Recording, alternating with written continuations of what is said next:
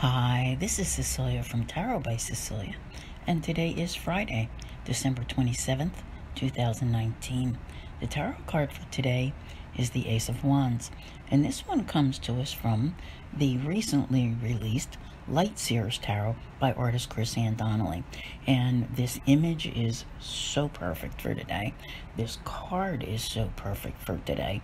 And sometimes I even think to myself that people must think that I sit down and say, let me see what's going on. What card can we match up to this?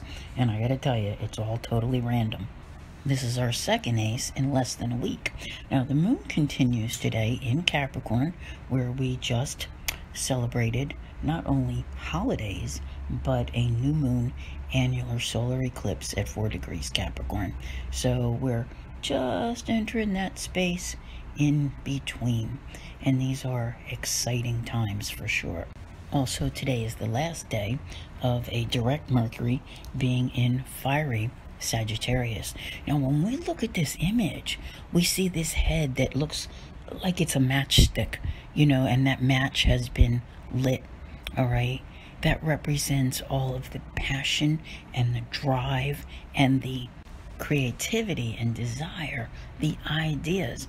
And did I mention that today is considered to be the luckiest day of the year, with a Sun-Jupiter conjunction taking place at 5 degrees Capricorn. If you are a follower on Patreon or in my members only area, then you understand what this means to you.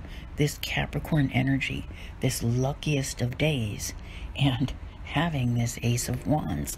If you have not yet set intentions for this new moon, this extremely positive eclipse, okay, then make sure you do so today, and make it be for the things that you most want to achieve in life. Make it be personal, okay? Not for some pie in the sky wishes, but for the life that you wish to create. Because this Ace of Wands is handing you the power to do just that, to create, as you head into 2020, the life that you have always wanted. The very definition of what that life should look like has probably changed over time, but the passion and the drive are here to make it happen. This is not something that you will achieve in a day, but it is something that you will achieve over the coming months. And of course, it very much involves the Capricorn themes. That is one thing that you need to keep in mind, because that's where there is a great deal of influence in your life over the coming year. I do want to mention here that if you follow aspects, and in this case the Sun conjunct Jupiter, and each time it's in a different sign, okay, it will not happen next year.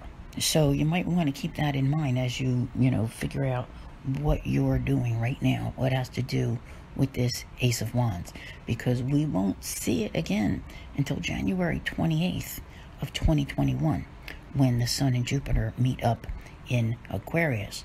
And I'm very tempted to use the word launch here, although it's not like launching a new business or something of that nature, but it's launching a phase of life where you're bound to be doing things in a new way. And this is something that's going to be ongoing. It's not something that's just for today and tomorrow or whatever.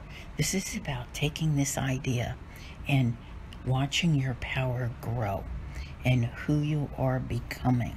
It's more so that than it is anything else, because what it's saying here with this Ace of Wands and with the Sun conjunct Jupiter, that you can be whatever, whoever you want to be.